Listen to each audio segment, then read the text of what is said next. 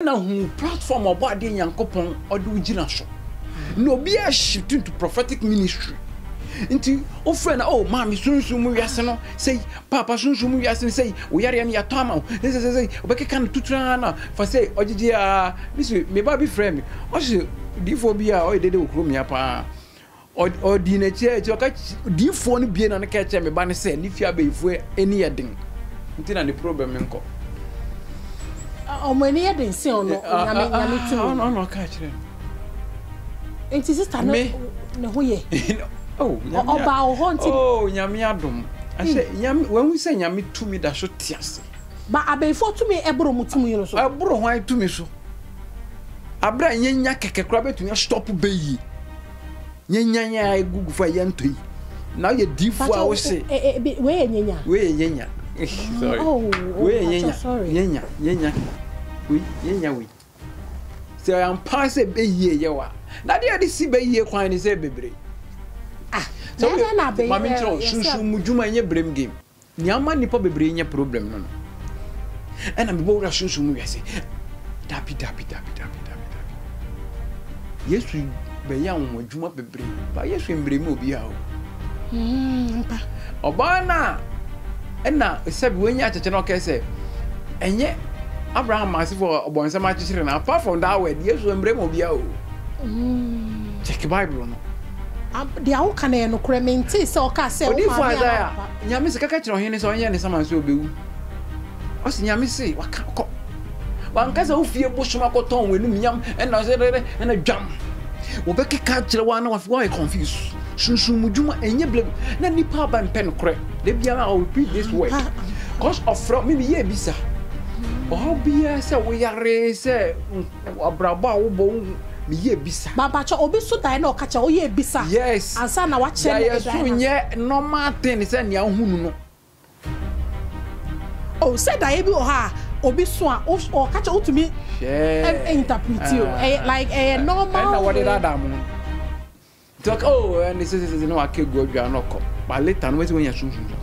And I show you kwajuma. Go there should be a home idea me. Negative and positive. Yes. And this is deep for no. Say 1, 2, was a young Juma deep. Now, God revealed to them about money problem. Nipa be bria. Oma brabo yariabo bowon. Oma krata sem omo. Abrabo sikasema. Miss what should I de bia?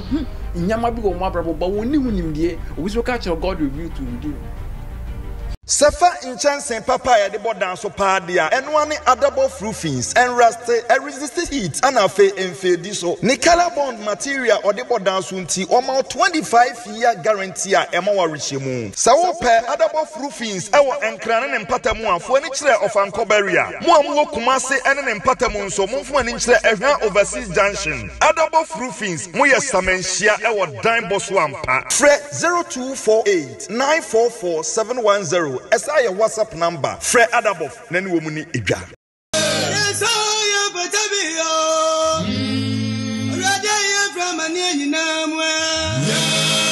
My name is Sergeant Press Good one and this is Mama Radio.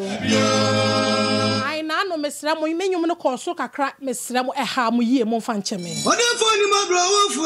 now make I will say, Upese Uhunamia Kama, now Hunam Tosso, Nabibia Kama. Fred Boss Lady Cosmetics. Omunkwana okita 1008 air bet me ashawuja na wait me akotona usu enyamfa. O shat niama ye egu he ya o wasa niama ni nyina bi. O Taiman o san wo Tema Community 9 o san wo Akosombo ene Madina. Friend 0244024999 0244024999 Afe 0246505174. Usa passa say litigation free. Eye man to be anyone 0246637272. And then many Prophet Adonai Baba Chuchenko. Na enkomoni is so deep say ene metie umpa ebo ne usunti medum nyum no kra ma wate nsema papa de beka because emudo ai last nyuma na mabo ama no nti mpacho yenko fa prophet ne fa dwumi de ne hye so prophet akwaba yeah no ya ofre pacho boy de yankopon adum bibia boko prophet pesiri bibi Some no said I confirm say asem na be kana ma ka yi ana. Prophet akwa ba. Yeah na. Nya ofre. Oba de Yankopon adom bibia boko. Da nya me ase. Na prophet enkofo ha me ne dayeso ebi muso say omo feel say omo din e da omo so no na ma nsunsu obi eba omo so obi o ha ne na kan so bi a wa meto no ye ni din ato no ye se chinchi na etwan sa na ye no akwa aba dayeso no ha me eni ti na me to safreo Mpacho me dase mi chia wa hwefo omo hwe sambre me mpa e boni se obo de Yankopon yo bibia koma so bisade e ma. Amen. Daeso e ade ho hia woni pebia brabom oni pebia ko sunsun mu wiase sania wode dada mo na mabura sunsun mu wiase oni pebia bora sunsun mu wiase oni pebia bora pebia okrati asefo a wade Yankopon bo wo ho menkwa ho mu gu mu bia so bora sunsun mu wiase obia wo access good ne wo mini ena nipa bebre ntiase ana sabi wonni hu nimde nti akwai so bi ka sunsun mu wiase na se nipa no hopo at the moment how peda be should I pe we sunsun mu wiase asofo pe na sunsun mu wiase o o ampa o asofo pe na sunsun mu wiase na ye de ko sunsun mu wiase ka no kra na achiro nipa bebre ne atoto won abrabo emu no wo mu hu ye but woni hu nimde set me ti he ya me presenter me timi ra sunsun mu wiase bibi ba beto a udi nkan hu wo wada isuma sa na esi wo honam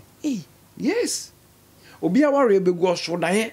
ohun bibi but na onim ni meaning na adwe na nkoso ndi ye dia hye na adwem say God reveal to redeem ampa ena da na adwem mu ndi ohun maami bi so dae osina ne yefuna ho no that means say yare bi ba beto wan osima bompa ye break etwetwem yefuna ho ne oba Donald Point spiritual movement oba kan am say ye yi kireo ko obia obofo di nachi nipa bebre won abofo mu di ochi won mu nyi obi activity ma oba abre bi abofo ne ben won ntinu bibi bone betu no honam ni pedua na ohun wona da isu but oni hunim die Auntie, if I die so track. I die so nya ubedi ya wada isu hia pa.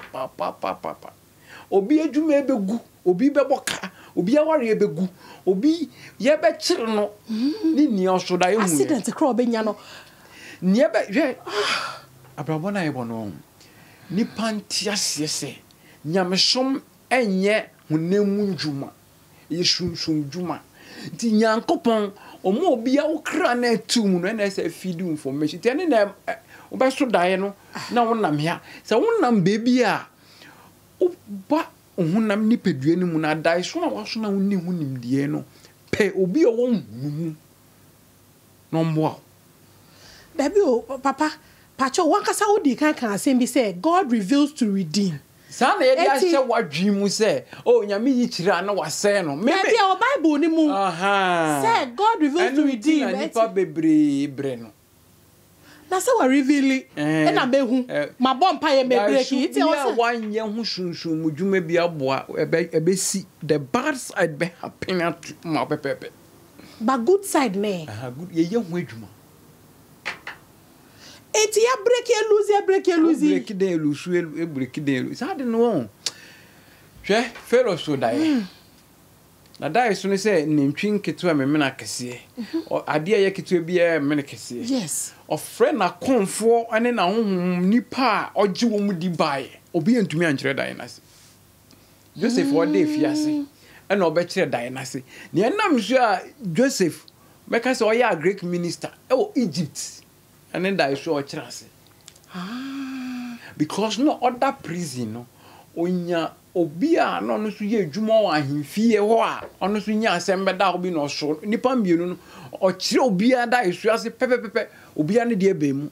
pepepe nti tama ohene so da na o pe obi obecha se wontumi nkira ase no o se akwa bi da prison ho ono na sei nti ohene okofa ne bai no de din Joseph no beda na zap na pania nti nipa bia wudin enda wo so ene wada so didi agora de bi obaka cha sunsun wiase etwa oti so na oti so papa mami me we dwere mi ona me ma ho ndwuru enti se oso dae so na bia nipa na wo kwakọ ka che ne mpo no onim dae na se do oye sofo bonti ase na ono no ma wo the other side of the diason meaning but na encorrelated who nim say amaw eno so obeyede no ehu good ni ama sunsun dwuma inde ni ye aye kasa bebre no ye wo edifu dwuma na ye wo pastor ye wo reverend ye wo evangelist the evangelist in yama direction aye rewo now answer some direction read the book of Ephesians apostles and prophets Bible say one anyame ye hinta se me di kire won evangelist cadre such as some tridom or the bread pastor no watete won na reverend arrival e di reverend kra se ka se ye kira se anya sam ketewa reverend ko koma nka on ware o ba cho se title na ye fagu ye ho so no tie title na ye fagu ye ho so no yam pe mi ni nansa ena hu platform obade yankopon ode ugina so no be a shift into prophetic ministry nti o friend mami sunsun mu wiase no say papa sunsun mu wiase say wo yare ne yato ama say obekeka no tutura na fa say ogigi a me ba bi friend me o se difo bi a o dede okro mi apa o di na che o ka difo no bie na ne ka che me ba ne say ni fia be ifo eni yeden nti na ne problem nko many yeden se ono nyame tu no ka kire no enti sister no ne ho ye nyame oba o honti nyame adom ase nyame wan se nyame tumi da so tiase ba abefo tumi ebro mutumi no so ebro ho tumi so abra nyenya keke kra betumi stop beyi nyenya gugu fa yentoi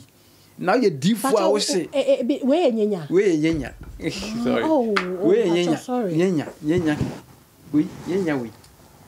se am pass beyi ye wa na de si beyi kwan ni se bebre so na be mami tro sunsun mujuma nye brem game ni ama nipa bebre nye problem no ena me bo ra sunsun mu wiase dabi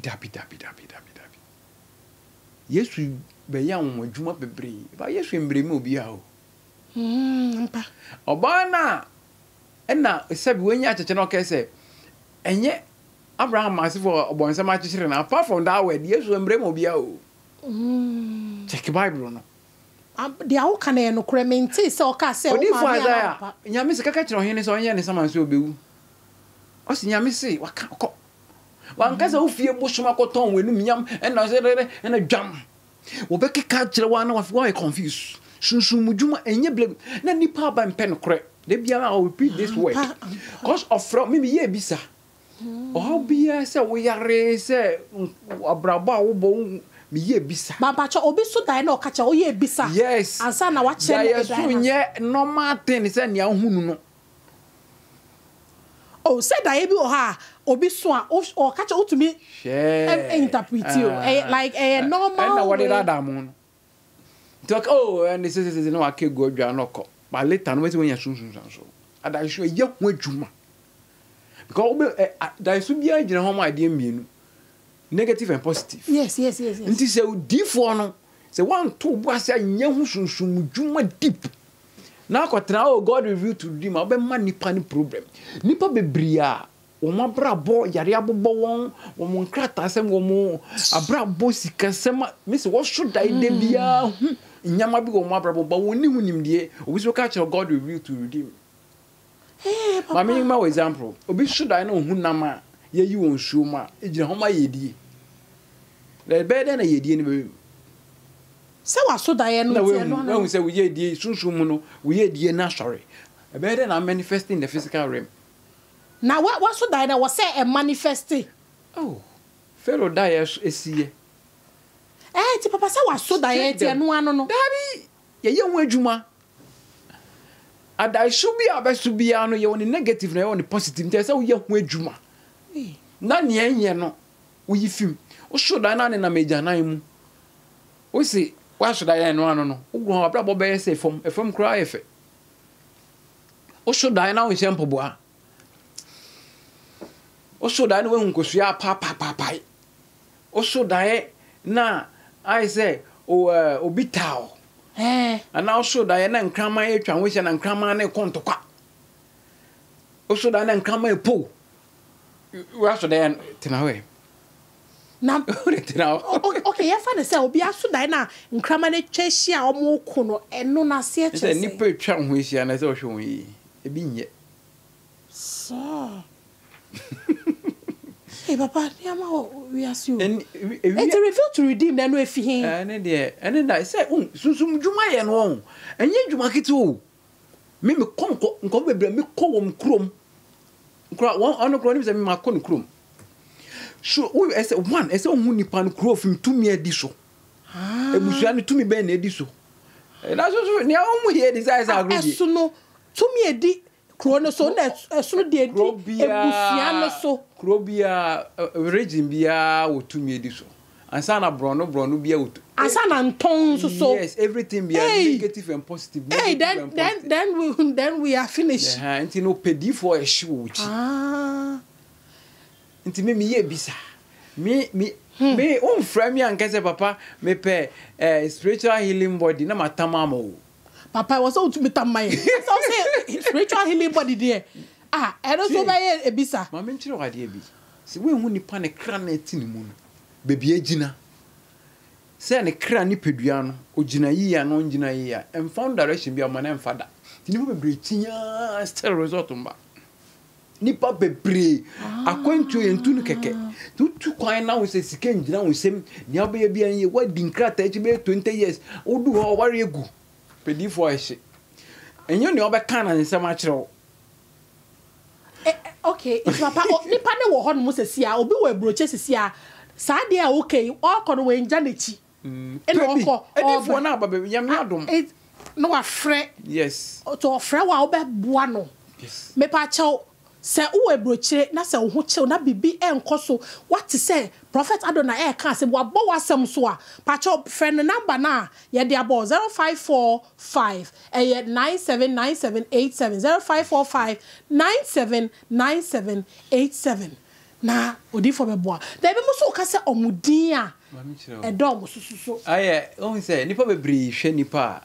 ohun Adona yam ehira no me de me ba to Adona dabi me say mistake no nipa bebre ama womba sebi wo munye problem ba wo munnim edin won sunsanso obi tu kwan edin edentina Abraham ye ni din Abraham do the research and see minim dia wo kan Joseph na ni din ye Joseph e be ni Zafana Pania edin se den ododo ana mami kire wade bi me so ran fa ba ntuo bi keke me fa me ba ntuo bi da na nipa na aboa me waye bepa ama me obe mistake obi boa anya oba de beto no na ebe ma se moa na aboa no aso woni da bi se bende nipa bebre din ededa wo mo so ese wo ye hu adwuma yes edin activate favor man was spiritual realms ama bi obobo ni din bia nenum nyama ba it is ya de din atutu ye na ye hu adwuma edin ye hu adwuma papa baby how say ye hu adwuma this take so obi Jesus Christ Jesus Christo from day one onya 1 week ye ku abro no manwa nkukuni ade bo aforedi mo de nyame somo eye honhom semo enya hunam nwa yi wa ye kakra dwam no Bible so Nyankopon anya honhom atwa se so no honhom ne nokure mu dudu agi Yesu Kristo didi e ma won tumi se wo nya Nyankopon ba when all these things no akase obema na manifesting. How do you do that manifestation? Unya ni obe guide o atise wordom unim how a obesi obe operate o gifts nipa bebrebre odome won so wonim obi asase no na hu no so nipa so nko bedo bi na edum. You have to be awakened. Okay, and on awakening, spiritual healing, spiritual healing body, awakening, good, and activation of the show, and a show power. I have to. Hey, I have 4 different things. Spiritual way, no about way. They are all on different levels. nyaman koye wa bra no first and difo bi o hye bia be ye cleanse na ma sa na nka wo se ekono yes steps nti abrabo no se one try so be hu a obetiem de bia ni ba bebre ye blame be ye na ye bosom na ye mame wota na ye den na sister ankwahwe sumdwuma ye on enye blame game se nyi bo ade nyankopon ama tumi se fe bo ane ma papa mi tie me ya me ye bisa ahwe be bia tiyare ni fi oh tiyare no ye be ye ABCD me ma severe pain herbal tea bi nom na me hwa ade onom no utini ejai hallelujah why ye bisa no se na obetimi ama na eduro no se hu bebia yare ne fapem wo papa odim ene ndro we no ejina sam na ye ka no so se obi wo ho a o diabetes but e bia na busue mu kra na e bi nim ba dia ye de to no no etimi utumi ma na diabetes eduro ma jare ne tiko ye djuma mawa se ofra adona power and spiritual movement me ye bisa the fraud water na ye god nti wa beto fraud water na ye bisa ma ena me pa che call no so ofra me secretary no befa oya prophetess and yes adwuma no do so na me madwuma me ye osunsun dwuma mu no me de ne soronko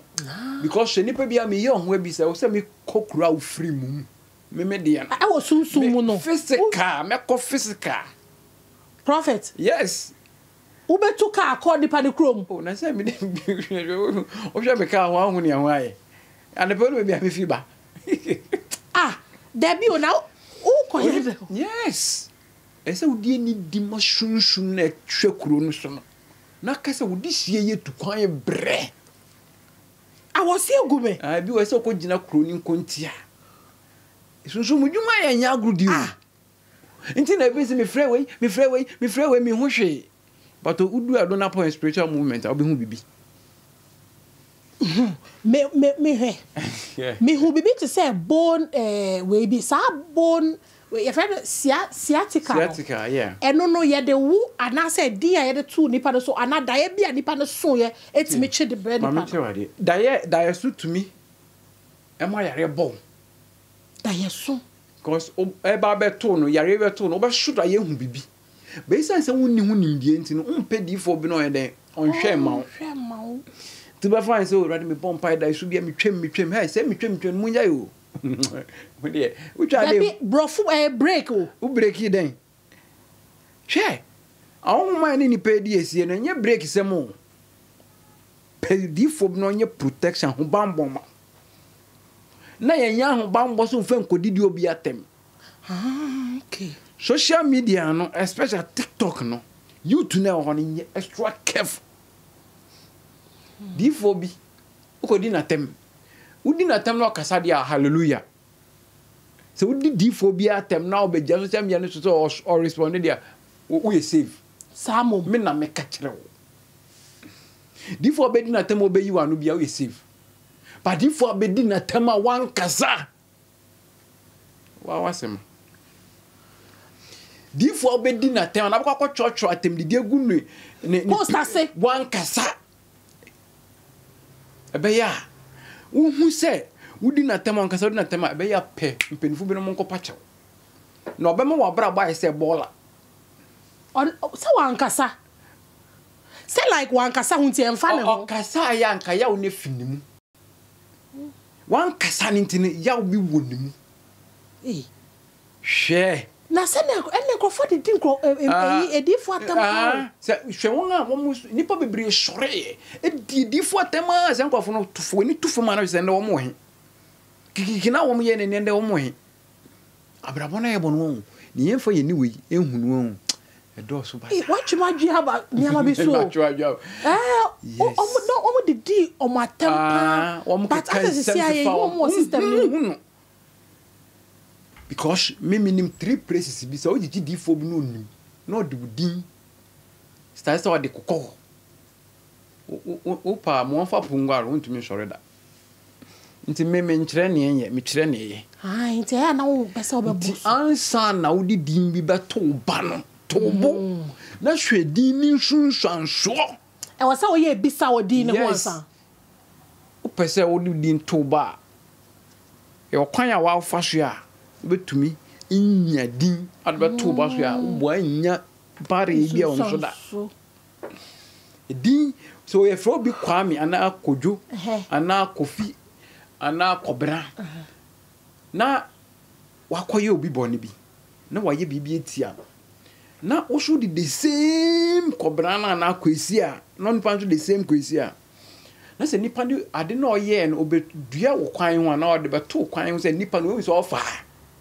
otafa kwan no ko na djuma na otena ka mu twemu na ode ade ne besi ha na okoye na wo should the same kwesi no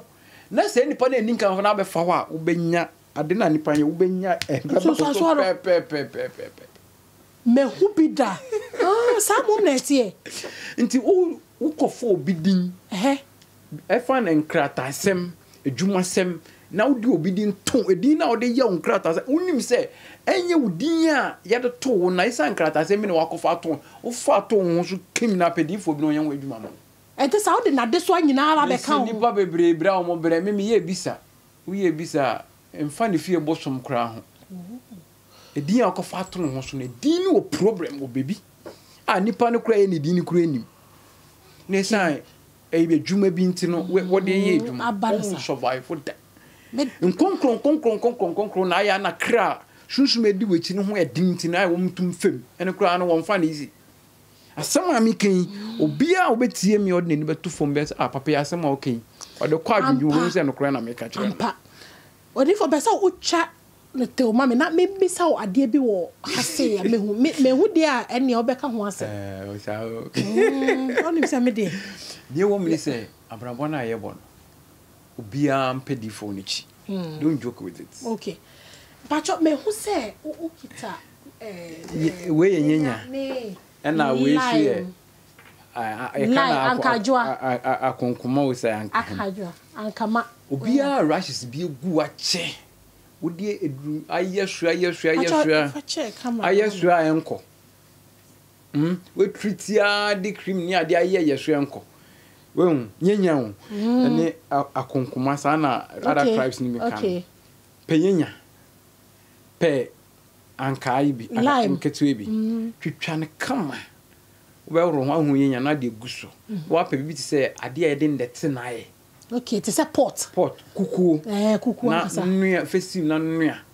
to be 10 to 20 minutes ehun fa so anapanom kakra embrenom kakra na rashes na egu mi so obi na watu edrumpo na mi se be kwa na nkwa okay na chese ne chiwa de no pacho oni enka nnuro ehu kakra me no kendro we a spiritual healing body ebo ma okra na atu mu no ne ho ye den se na ese obi ko tu wedro bi nenkaw na anya say oh papa bo me protection na unya protection fe ko didi obi atem nya protection yanka say mi go sunsun nti no osimesi ko didi na ta bra nipa nenkaw o ye obi bi e benya cause ahomsem no enya agudie na we su so power body yankopon ye wadom na anya bi nom eboa wo ma okra no ho ye den obi ntumi ntu wedru abra wo nye ne hwe nenkaw abra wo nye ne hwe na we su e awaken eboa wo bi simpese me third eye bie mechinya ya ji misika wonya we bi di yeti no no ma be boa wo ma wo third eye na ebie ama wo na ma we hu se ampa bibi wo wiase obi si hwe ni ho so power na odi kan ho asem no pa che wan na we su severe pain me pa che nduru a me chechire mu nia se wo pe bi a me ye bi sansana eduro ni bia be ka wonsa cause obi be ka kire wo say me yare ma no mindura yare no nim yare ne bebi afi unim sunsanse wo so nti se wo tie eduro bi nka na so ra koto bi no ma wo be no ma unya result cause yare say se wo sunsun mu ansa na pie mu nemu nti se wa nye kwa yare sa ho adwuma wo boa cause sunsun dwuma ye no anya gudie na we severe pain obi asika kra bi a me honam ye mea we ye me maduro bia ni mbe ma ye wofom na yirihia ya na wejemu pacha onye bi no ma eboa ma mbe ma ye gina ne nan so kama na we su ye detox obi a o se me kidney ewu ko ye operation pacha onye bi no ma kidney no nko ye operation operation bi bia CS but ye won re be treat yare na ma ama wo twetwa ho na me disturb but we sciatica obi o say my stress intin twetweme obi si me wa me ho na me intin na twetweme but unye bi na wo de yeti no ma eboa ma sa nyama ne ne asutwa efi wa brabom ama wa wona ma unhu se oboade yankopon de ayaresa abrew ena mpacho we dompe hebati obi a dompe me hwew eye wo ya wanu meduru enko no mpacho unye bi de yeti no eboa mpacho nduru o ni ansa na abeye bi me ye bisa. That is the issue. Me sira mo ani die mu yare ni me nim be bi efi na me sori ama ata me eduru ama o bi a me ka bo be fra mpe bi ato me nto eduru me sa yare se o yare bi a ofra ise che ho no wadawroma ma yemfa mfem na mboa na yare na aye krankran emfi wo so na de ho obi a wo pa wo a wo chinye wo sunsun wiase yi wa wo de akoto dende bra na yentu nchia so be wo ana wo a ebe hu obade yankopon tumi we slim tea obi wo anu modu asim pese me lose weight onu me abrofo dura lose weight na wasan again yes but we ye natural herbal tea slim tea when you na the yet no ma one ka be slim up to the be up say papa we so be ebisa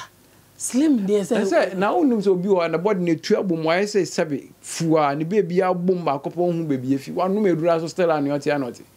ti abraham no ne enfa eni hu doso we ye cancer obi a wo cancer any form of cancer bi a wodi etia was cancer ni eduro me say Brian tunchia na be say nyankopon the tumi wona body mu cancer we duro pa ena mpawuncha we typhoid wa typhoid yare a edistable no obade yankopon adom nye binum a obi a wo asthma okuta inhaler pacho unya bi de yeti no ma obade adom ti ne inhaler no obedi betu baby we ye waste herbal tea obi ni sisi achia obi ni sisi ogina ka ni sisi mi hye kikiki pacho unya waste herbal tea na wo de yeti na no ma sisi yare ni abefi usu akọ ama wa de ho na hye obade yankopon de enu we ye cardio obi a wo bp wanu ma brofudura obe ma adwodwo no pacho we unya binum a bp no ebekọ ama wankasa wa de ho obi a wo stroke anasa krebesi anansa achime pacho unya stroke about na noma ayaresa ba she obo ade yankopon de enum yam wa diabetes say type 1 type 2 bibidru esa diabetes adanse e ba hu gidigide she obo ade yankopon de enum yam unya binuma ebesa yare na mama wade ho na we immune booster bias kakra bia me honama mbete unya binuma ebe boost system na ma obi a we ni problem so meni su yem kusukusu menko ACS na mfin se weni unya binuma weni su efie wo so bia be clama obi o stomach ulcer wanu medura stella enko no we stomach ulcer unya binuma ayaresa be ba she obo ade no obi ekure tu a wetinye ne kuro na krankron WT numa ebesa yare na ma no bi a busu ni bi no mensa wanu mensa watomu ntentan me pacho stop drinking opa fa busu ni bra yentu nchia we so bi o a bi obedu biara no enum nyame nim pacho we Adona power cream unye bi sra wani ma ana ntentan pepe pa wani mi ni ara eso betwa na mbedro so ho bedi anko unye bi no ma eboa ma okun eni kan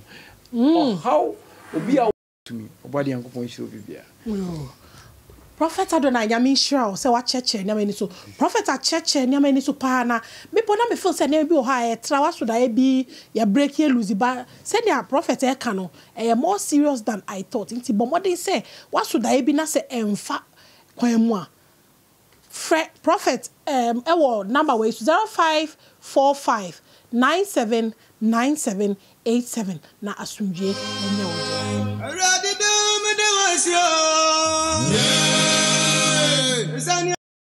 Hello, me nyanum Ghana for me chia obi bia ye frem ejewa me wo UK. Me a healthcare professional and I'm a successful digital business owner.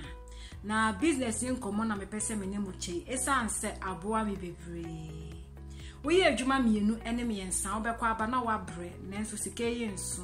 edwuma yi koma we student edwuma yi koma we oba time we nya ya na nka wa wotete wo ma wo fie edwuma yi koma wo benya se wada na wo edwuma run on the background ompe we na opeten edwuma we no hia experience biara essence you be train you from the scratch 90% of the job will be done for you and I face edwuma we no it goes down to your generation to meet the jawomba the obey ni say click learn more button for more information you better get it back to you madam asinya mi shiro bibia bye.